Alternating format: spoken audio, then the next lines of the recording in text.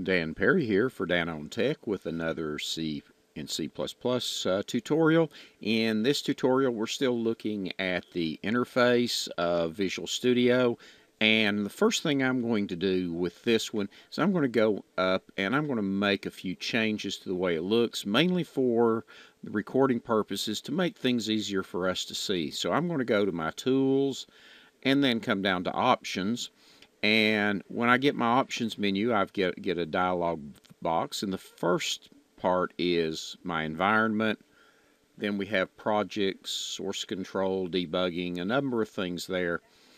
I'm going to move down to my fonts and colors, and I'm going to go in and change my font size to from the 10 points it is to 20 points, and that's going to make things larger. I could go in and make other things and make other changes to it, but I'm going to make that one change.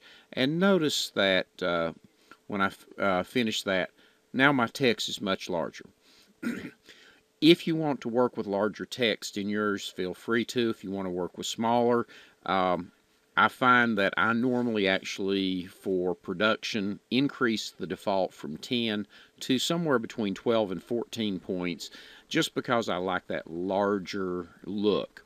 Now, a few other things that we have here to look at is, here is my program from last time. And what I'm going to do is to save myself a little work.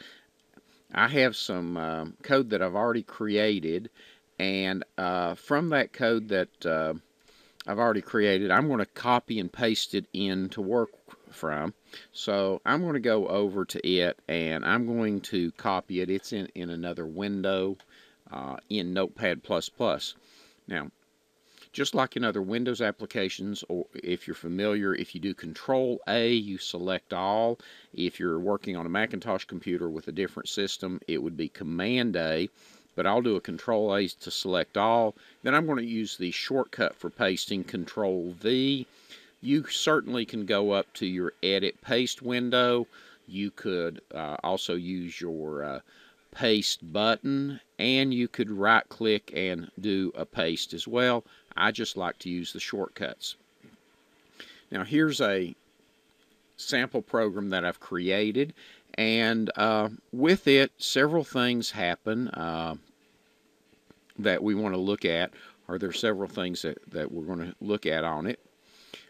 We have with this program, or in this program, I have a number of different elements, and we're going to talk about those in more detail. But notice here, these elements are in green. We're going to find that those are comments. Here we have some elements in our program in blue, then some black elements, red elements. This color coding is used by C++, by the Visual Studio, to help tell us things about the program. And if we wanted to change those colors, we don't like those colors, we could go back up into our tools and options, and we can change the colors we want. What we do find is that, or we're going to find, and we'll talk about it more as we go, is green is for comments.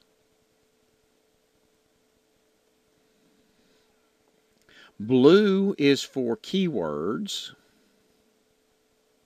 or reserved words.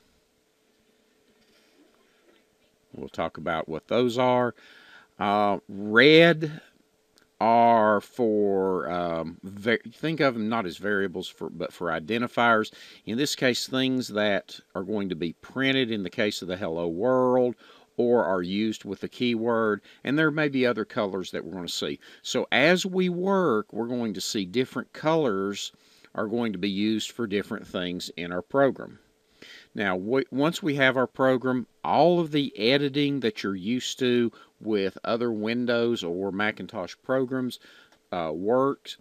I can move my mouse and click at a point, and my cursor moves there, and if I then type something, it would be placed at that point. I can backspace off. I can come in and highlight a whole word or a phrase by holding my mouse button down and dragging across. And then if I type something there, it would replace what is in there. Now, one of my favorite features with Windows programs, again, also Mac, is Control on the Windows or Command on the Macintosh, is the undo or control, which is Control Z. And each time I do Control Z, it does something. So if I wanted to undo something that I did, I could do that. Now I can also come up here, and in my menu there is an undo button right there.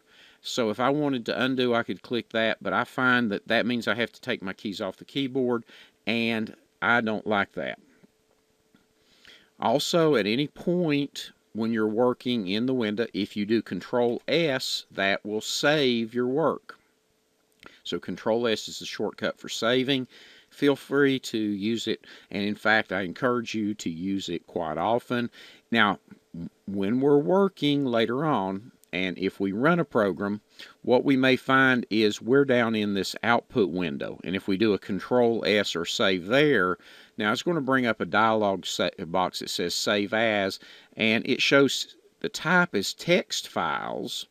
Well, what it's doing there is it's trying to save what's in this output or the dialog box there. So if you ever get that, just click back up into your programming window, do your Control S, and you can save it there. Okay, well, let's go ahead and stop here, and in the next tutorial we're going to actually start looking at the elements of the C++ program.